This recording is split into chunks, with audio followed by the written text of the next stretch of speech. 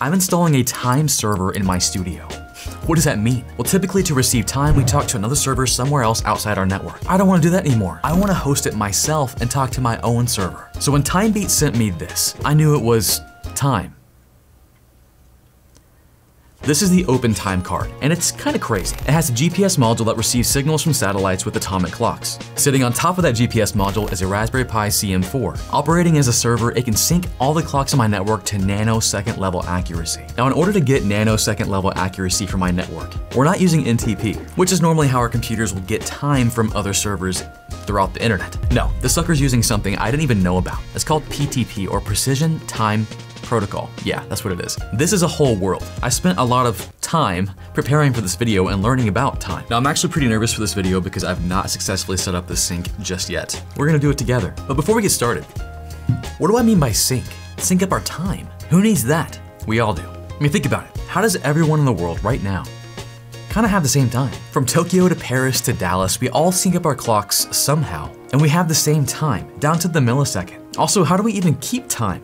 Let's talk about that, because it's actually pretty crazy. In fact, here's your 60-second history of how we've been keeping time, starting with the Egyptians in 1500 BC. Let's go.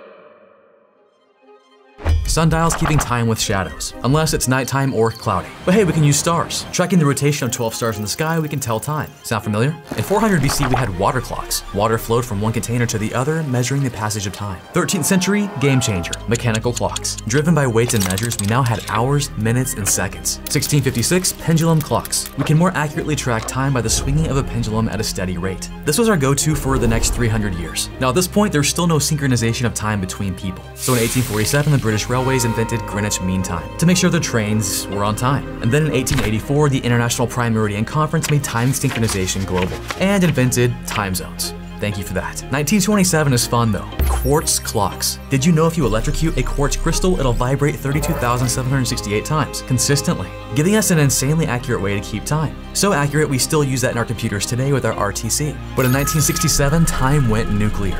Atomic clocks. We can use the vibration of cesium atoms and get nanosecond level time accuracy. That's a billionth of a second. It's so accurate we outdid the Earth. Seriously, sometimes the Earth will rotate slower or faster, and our time is more accurate, so we have to adjust for his bad timekeeping, occasionally adding leap seconds to our own clocks. Atomic clocks can also use rubidium, but cesium is more accurate. In the 1970s, we strapped an atomic clock to a satellite and sent it to space. These GPS satellites orbit the Earth and provide highly accurate time signals to everyone, revolutionizing how we navigate and synchronize time. But what about our computers? Now, even though our computers had quartz crystals helping them keep their time, they were drifting. My computer didn't have the same time as your computer, or Bob's computer, or Sarah's computer. Our computers had no way to synchronize their time across the world. That's where NTP comes in, or the Network Time Protocol. Invented by David Mills, we could actually synchronize our time across the internet and get accuracy within 1 to 10 milliseconds. And this is what we use right now, but we can get more accurate, and that's where PTP comes in. We go from millisecond accuracy to nanosecond accuracy. Let's talk about that. Now, before we talk about PTP, or the Precision Time Protocol,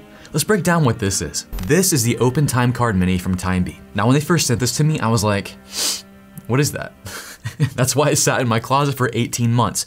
Sorry, TimeBeat. But now that I've had a chance to look at it, this is kind of amazing. Now, one of the coolest parts about it is right here on top, we have the Raspberry Pi CM4. This is the server part of the Time server. And if you've never seen one of these before, it's a compact version of the Raspberry Pi 4. It's specifically designed for industrial and embedded applications. And it's kind of just a chip you slap onto a board. Like, check it out. I can just pop it off. And right underneath that, we have the secret to how this thing can get amazing, incredibly accurate time. It's a GPS GNSS module for the Raspberry Pi. It's this thing that will receive signals from the GPS satellites that have atomic clocks on them and receive the incredibly accurate time. And under that is the CM4 PCIe I/O board. This allows us to just plug this into any computer or server. A server inside a server. Now for testing, I'm just gonna plug this into the side of my Zima board, which has a PCIe slot right on the side. Actually, I need to power this up first.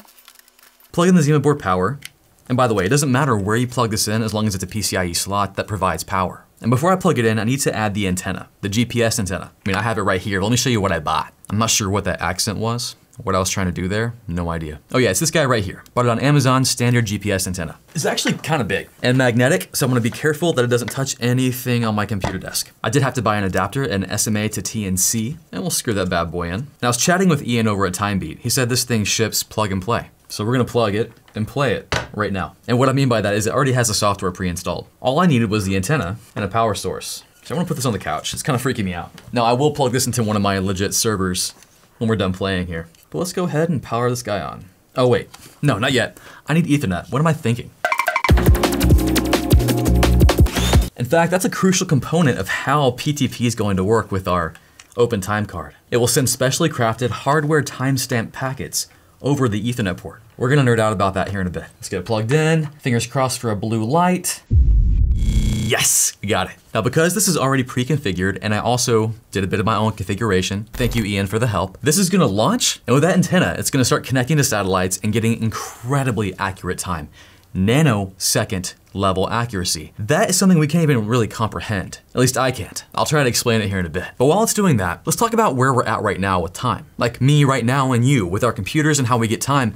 How does that exactly work? Like I mentioned NTP or the Network Time Protocol very briefly, but like what's going on there? And why do we even need something like this? Who needs this? I do. I need it. Not really. I have no need for this. But let me show you why it's very cool. Here is your computer. How it keeps time is pretty fascinating. Now when it's powered on, it'll use the CPU and the OS to keep track of time. But when it's powered off, it'll use a quartz crystal. We just talked about that. It's called the RTC, or the real-time clock. It might look something like this. This is not actual size. I'm gonna add an asterisk for that, just like cereal. And yes, this is that same quartz crystal that when an electrical signal is applied to it, it will vibrate. Vibrate at a constant frequency, 37,268, is that right? Nope, 32,768 times per second. Now you might be wondering, Chuck, if it's powered off, how is it getting power? It needs that charge. Well, we use a battery. It's called the CMOS battery. You probably see it on your computer. Probably wondering, why does my computer have a watch battery? To keep time, and I just got that. Oh my gosh, it's a watch battery keeping time in your computer. Genius. Looks like this, and it's only used when your computer's powered off. And it keeps that charge applied to that quartz crystal so it always keeps time. And it's very, very accurate, down to the millisecond. But we have a huge problem here. This is not good enough. There's a problem that plagues time. It's called drift, not Tokyo drift. This is the bad kind. That was a terrible joke. It's okay. Almost killed my time server. It was just a matter of time. I'm gonna draw drift in red to make it look scary.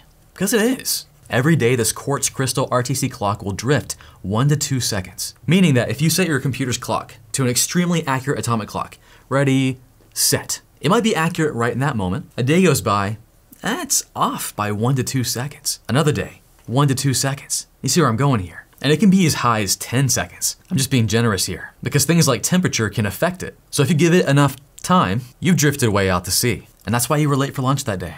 You thought it was dinner. Now why does this happen? I thought it was supposed to be accurate. Yeah, but things like temperature can change that. Because remember, we're tracking the vibrations of crystals, the oscillations, the regular repeating motions. Temperature can change how many times they move. The crystals themselves, while cut to run at 32,768 times per second, can have minor imperfections. Aging, power supply, electromagnetic interference, you name it, your clock can get off.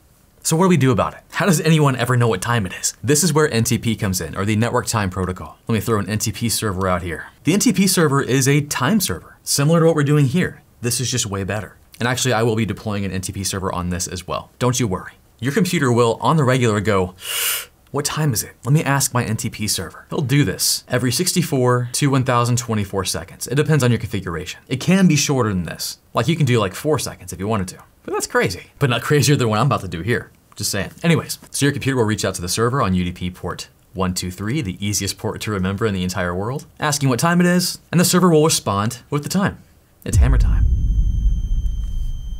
Sorry.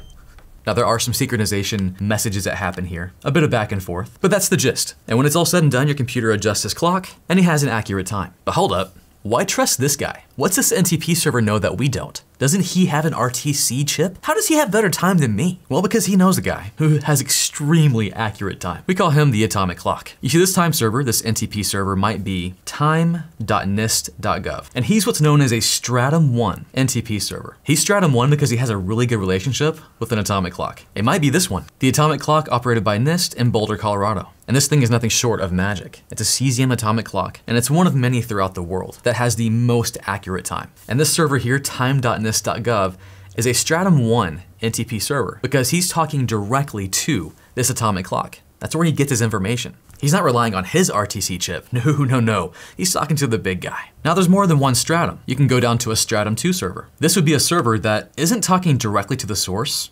Like he's not talking to an atomic clock for his time source, but he might be talking to a stratum 1 server. Funnily enough, if you're a Windows user, by default, our NTP server is time.windows.com. As far as I could tell and research, is a stratum 2 server, which by the way, am I running that right now? Let me go check. Go to control panel, date and time, click on internet time, and yeah, sure enough, time.windows.com. I'm gonna change that. And we'll go with, it's sitting right there by default, time.nist.gov. I wanna get closer to the source. Sorry, Windows. Now, stratum can go all the way to 15. And I don't know who in the world is connected to a stratum 15 server. Why? Because the further away you get from the original source of time, an atomic clock, the more latency is involved, the longer it takes for you to get accurate time. Now that begs the question, why does it matter if we have millisecond accurate time? Or why does it even matter if we're a few minutes off? For computers, it's a pretty stinking big deal. Like for example, funnily enough, as I was setting up this time server, I pulled it up, I logged into it, and I went to do a sudo apt update to update my repositories to see if I have any updates available for my Raspberry Pi CM4. It failed. It said, sorry, you can't update. I was like, why?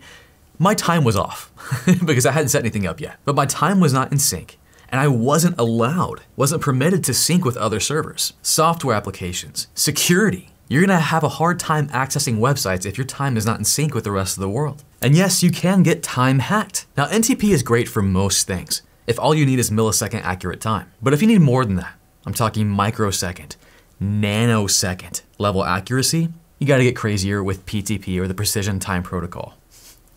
This stuff is nuts. But before we get into that, it's about time we took a coffee break and showed some love to our sponsor, NordVPN. Now I use NordVPN a lot when I travel. For example, last year my family and I went to Japan in November for an entire month. And while I was there, I wanted to watch some US-based shows, but some things are geo-locked. Sorry, you can't watch the show from Japan, you have to be in America. And I said, fine, spun up NordVPN, and I connected to an American VPN server, so suddenly, I'm using that IP address. And while I'm sitting there in Kyoto eating ramen, it thinks I'm an American, I can watch whatever I want. And now that I'm back here in America, there are some things in Japan that I also want to watch. Japanese TV.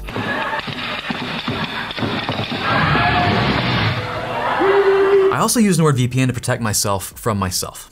Because often when I'm doing things in my videos, I will be showing IP addresses, specifically my public one, and it has leaked before. So normally I try to use NordVPN to hide my public IP address when I'm doing things in my videos. When you're visiting websites, it'll see you as a server owned by NordVPN and not you at your house on Miller Drive. And while a lot of websites are secure with HTTPS and TLS certificates, not everything is. How do you know? I mean, you just don't. But if you use NordVPN, they'll encrypt all your traffic so that hackers will have a very hard time seeing what you're doing. I almost shared my IP address trying to show you this page. See, we're having to blur this out right now and my location. So check out my link below, nordvpn.com/networkchuck. And you get a pretty good deal. Okay, $3.85 a month. And you get all these features. And it's time for this coffee break to be over. It's time for us to get back to talking about time. Now, before we do anything, I want to put this inside my server first. I don't like it sitting here. I feel like it's gonna break. Let's do that right now. So I'm putting my time server inside my server room, specifically inside one of my Proxmox servers, provided by 45 drives. They're amazing. So I'll pop the lid and nestle it safely inside one of its PCIe slots. Now I don't have to power off my server or anything. All this thing is doing is pulling power from PCIe. So I'll tuck him in, screw in my antenna, and now let's see how he's doing. We'll get logged in. And the first thing we'll check is the GPS signal. I'm actually kind of worried about that because I have my antenna in my server room. I'm not sure how it's going to be able to see the sky and talk to satellites. And here's how I find that out. I'll use a tool called Minicom. This allows us to view the output, terminal output, from our dev TTY S0 interface. It's a serial interface. Now why that? Well, that GPS module, the GPS GNSS from u-blox, it's receiving its data from satellites and then feeding that into some pins on the Raspberry Pi that's outputting to, I think it's pin 0, and it's outputting to dev TTY S0, so I can read the raw GPS data coming in. Let's go take a look. Jump into Minicom. Minicom is kind of the worst. Do Control A, Z, P for ports. I'll do C for 9600 and go. Okay, so right now you can see the live GPS data coming in and it's not good. It's what I kind of expected. You see all those 9s? That means I'm not really getting any signal. I'm not locking onto any satellites. Oh, I was hoping I wouldn't have to do this because the antenna is just sitting on top of my rack. It's magnetic. Kind Kind of cool. So I either have to buy a really long antenna cord and put that sucker outside on the roof or something, which I don't want to do. I could try moving it out of the closet and put it in my main area, my coffee shop area, and see if I get a better signal there. But I'm gonna try it here first because I don't want to have to go out there. All right, I'm gonna get my Ethernet plugged in, slide this sucker into the Zima board, and wait for it to come up. Now I'm not gonna plug the antenna just yet. I wanna see the GPS happen as I plug it in. Be kind of fun. We'll get back into Minicom, go through its crazy menu. Same terrible GPS settings. Now let's plug in our antenna. Sitting over here on the couch. Great signal, I bet. All right, let's see if anything happens. You do have to give it a few minutes, and I did do that for the server room to make sure it gets a lock. Goodness, nothing yet. Maybe it has to be outside. Man, nothing. Okay, it's time to troubleshoot. I'm gonna boot it up with the antenna plugged in. Maybe that has something to do with it, I don't know. Just pop it off and pop it back on. I'm gonna try reseating it because I did just film B-roll and we'll see what happens. And what I mean is when I was filming B-roll, I took it all apart. So maybe it just needs to be reseated. Common troubleshooting tactic. And hopefully I didn't break anything in the process. Still nothing. All right, I wanna put the antenna somewhere higher, like on my filing cabinet. Look at my time right now. It's 1970. Oh man, I need a signal stat. Okay, so I put the dang thing outside. Let's see if we got any data. Oh, yes!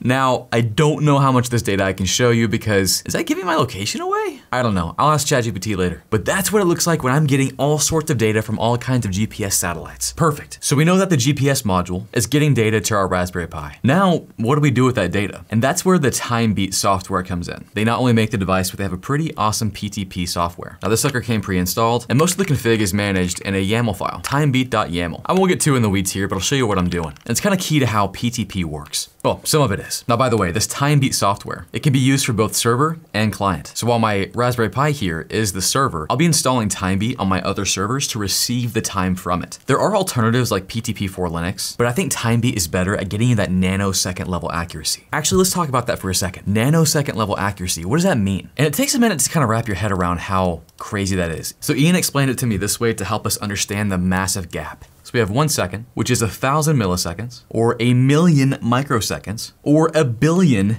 nanoseconds. And Ian said it like this. If you assume the world was built in seconds, if I have 1,000,000 seconds, it lasts for 12 days, I'm pretty sure. Yes, 11.57 days, right? So let's round that up. So 1,000,000 seconds is 12 days. 1,000,000,000 seconds is 32 years. Wow. And that makes it easier to understand that gap. Like, you know, you've got Elon around, like 1,000,000 and 1,000,000,000 gets thrown around a lot, right? Yeah. All over the place. People can't just link it. Oh, I've got 1,000,000, I'll get 1,000,000,000 next, right? It's just the next step. But when you think of it in that length, like 12 days or 32 years, you wouldn't even go that far, right? Like 12 years maybe, you might think, right? Or a year. But yeah, 32 years. That is crazy. Would be, so that's the easiest way I can explain the 32 years. So most people with time and NTP are getting accuracy within milliseconds. With my time server, we're jumping right over to nanosecond level accuracy. Let me show you how it's happening. So here in my TimeBeat software, I have my primary clocks. The clocks that I'm defining for my Raspberry Pi server to receive time. The primary protocol is PPS. Now what is that? This is pulse per second. This is a signal or a pulse being sent from the GPS module to my Raspberry Pi once per second, and is precisely aligned with the information it's getting from the GPS clocks. So think of PPS kind of like the quartz crystal. In our computers, we have that quartz crystal. It's vibrating 32,768 times per minute, or second, I'm sorry. Back in the day, we had pendulums that would go back and forth. We and our systems keep track of time by those regular intervals. And so does our Raspberry Pi. Now this pulse per second, it's receiving it from GPS. And these GPS satellites with atomic clocks on them, we can consider that UTC time, or Coordinated Universal Time. I don't know who did that.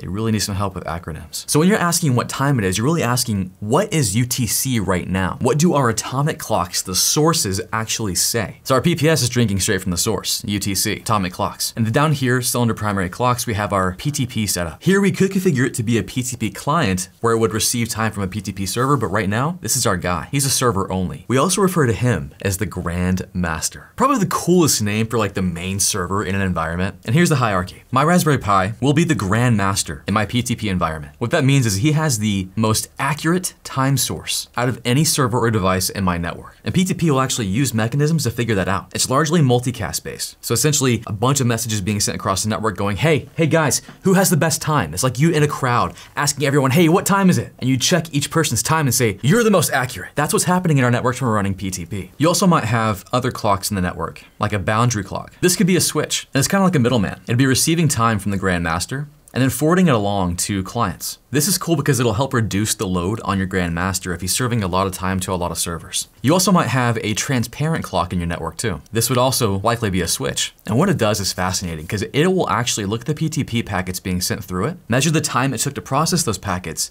and then adjust the time on those packets before they're sent out to the clients. So it's super accurate. Now, of course, a packet going through a switch, that doesn't take a lot of time, right? Not to us. But when we're talking about nanoseconds, that matters. Now there are other clock types and servers, but there's one cool thing about PTP I want you to know. It's what makes it so fast. And it's all about this guy right here, the Ethernet port. PTP does a thing called hardware timestamping. And what this does is it will capture the exact time a packet is sent or received and stamp it with the time on the NIC, hardware level. This bypasses any delays that you might experience through software. And when you're talking about time, it's all about eliminating delays. Doing it in hardware, man, it's smoking fast. Now sure, you can do PTP timestamping in software. Not gonna be as fast. So you'll want NICs in your network that support hardware timestamping, especially for your PTP Grandmaster. Now the Raspberry Pi CM4, it does support hardware timestamping. What's funny though is the Raspberry Pi 4 does not support hardware timestamping, but the Raspberry Pi 5 does. Just a little fun fact there for you. And then one more crazy way it makes sure all our stuff is in sync to nanosecond level. The Grandmaster will send out sync messages pretty often, a lot more than NTP. At the highest, you'll probably see every 2 seconds. But you can tune that to every second or go sub-second, once every 125 milliseconds. The config is good, and now we're gonna start our TimeBeat software. Here we go. Oh wait, I was doing status. Now, here we go. Started. Let's do a journal CTL to look at the logs and see how it's performing. Things seem to be going well. It is receiving GPS information and time. Let's check our actual time, our system time, time date CTL. Okay, now we're here in 2024 and not 1970, that's good. Now I did ask Ian about this, this kind of freaked me out. It said system clock synchronized. No, what? It's okay. The TimeBeat software, you have it configured to adjust our clock, and it's doing that, we don't have to worry about it.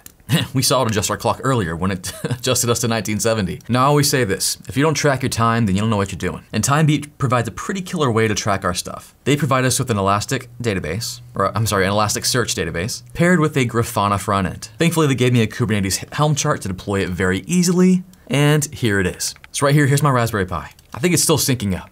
Notice our offset is going down. Now the offset is how accurate our time is compared to real time, atomic clock time, and it's going down. Our goal here is nanosecond. We're in millisecond range right now. Okay, do you see this? 0.18 nanosecond accuracy. What even is that? Now this is directly from our PHC, or our precision hardware clock. That's built into our NIC and doing the hardware timestamping, so it's hardware based. And it's pulling its time data directly from the source, PPS. Now we can dive a bit deeper by jumping into our Raspberry Pi here and look at all our clocks. So here's our master clock right here actually, which is Ethernet 0. Then we have our system clock, which you'll notice if we look at the data here, it is slightly off because that's how much time can pass between syncing with the hardware clock and our system clock. I got logged out. Which, again, not a big deal, but when you're dealing with really sensitive systems that require nanosecond level syncing, it can have a massive impact. Here's our PPS, and then we also have an NTP source as backup. This is from NIST. Notice the sync, it's in microseconds. So our Grandmaster, he's ready. He's ready to serve up some time. Now time to set up my servers. I'm gonna choose one of my 45 drive servers here. And first I'll make sure my NIC can support PTP hardware timestamping. Do IP address, see what my NICs are. I'm gonna dedicate one to this. I'll do Eno1, make sure he gets an IP address. Perfect. And the tool we'll use to test it is called ETH tool. We'll do -T, specify our interface, and it'll tell us if it can do hardware timestamping, which it can. Perfect.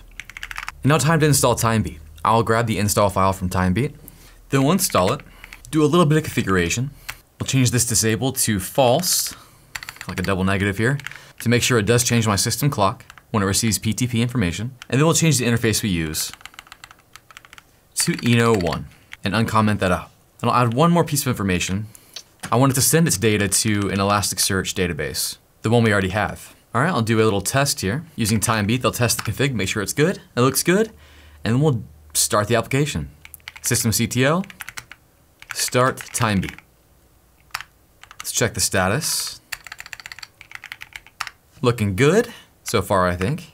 Oh, you know what? I ran into this issue when I was talking with Ian. I could not get my clients to sync as I was testing it. It was a firewall issue. Yep, I was being dumb. So I need to allow PTP traffic in my firewall configuration. 319 and 320 UDP. We'll reload. I'll restart TimeBeat. No, not start, restart. Check our status now. Okay, looks like we're receiving stuff right now. Yes, we are. Awesome. All right, let's check the graph. Let's see if it pulls it in. Ah, there it is, Hufflepuff. And it says zeros right now. It's not that good. It's still syncing. Yep, there it goes. So right now we're at millisecond accuracy. We'll give it some time here. Give it some time. Endless jokes. So I did not have hardware timestamping enabled. Just did that for my client. Oh my gosh, we're in nanosecond level now. Yes! Oh, this is cool. Nanosecond level synchronization. I don't know why I'm so excited about this because I don't really need it at all, but I want it. Okay, right now, my stuff is looking really good. I got all my servers in there. Everything's pretty much doing nanosecond level synchronization. That's so exciting. Now, I didn't mention, and anywhere in this video, I don't think, why people do this. Now, I talked to Ian about this a lot because, you know, they have customers that buy their stuff that helps people sync to nanosecond, and there's even like picosecond stuff they're gonna be doing. That's crazy. But who does this? Well, many industries need this. So financial trading is like their biggest customer. You gotta be able to buy and sell and trade at a fraction of a second. I mean, literally nanoseconds. NASA uses their stuff. They're getting big in broadcast. Multiple sources of audio and video have to sync up. Okay, I'm literally running out of time right now because my camera battery is dying. I don't want to change it again, so we're gonna do this real quick. One last thing I want to talk about, actually two things. First, Meta was one of the biggest people who put this PTP timing thing forward. They open sourced a thing called TAP. I think I mentioned it earlier. If I did, video editor, take this out. They spearheaded the TAP open source project. TimeBeat helped a lot with that. But Meta has a ton of servers that have to stay in sync. And you know, think about it, Meta Messenger, is that what we call it now? You have to have your messages in sync when you're being sent across. You don't want to receive a message from the future or from the past, you want to receive it right now, and that kind of time sync enables it to happen. Now, last thing, man, my battery's about to die. I want to set up NTP for my own self, for my systems that don't support PTP, and camera died. I'm only gonna look at this camera right now. I'm gonna use a software called Cronny, which is great for NTP. Let's see how it's doing. Extremely accurate. It's pulling from my PHC, or my physical hardware, or my precision hardware clock. Now all that's left is to update my NTP source here in Windows. Now I was thinking about opening this up to the public, but then I'm like, no, I'm gonna get hacked because you can't hack NTP. All right, we'll just go to date and time, internet time, change my settings, and we'll change it to time.hogwarts.studio. I set this up on DNS in the back end, you don't have to worry about it. Update now, got it. I'm now using my own Stratum 1 NTP server, self-hosted in my studio. But my servers, the ones that are running Proxmox in my Ceph file cluster, they need to be in sync and in time. And by the way, you can install TimeBeat on Windows and Linux as a client on many systems. I might actually do it here on my Windows system. I want to use PTP, it sounds better than NTP. But I met my goal. I now have a time server in my studio.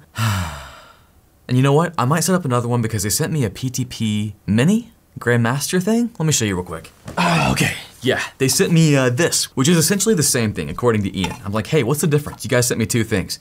This is also rocking a Raspberry Pi CM4. It's actually on a Raspberry Pi Compute Module 4 I/O board, one of the official ones, I think. He said the only difference is that this is in a box, and you don't put it into a PCIe slot. It has full-size HDMI. It does require an external power source, but I'm gonna run two of them. And again, it's using multicast to my network. So as it's sending out these messages saying, hey, we've got time, my clients will intelligently using PTP mechanisms go, hey, okay, that one has accurate time. Oh, that one has. And they'll choose the most accurate time. Anyways, it's time I end this video because it's taking too much time. And it's time you hack that YouTube algorithm. Have you done that today?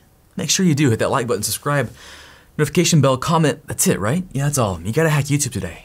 Ethically, of course. That's all I got. That's all the time I have. Ain't nobody got time for that.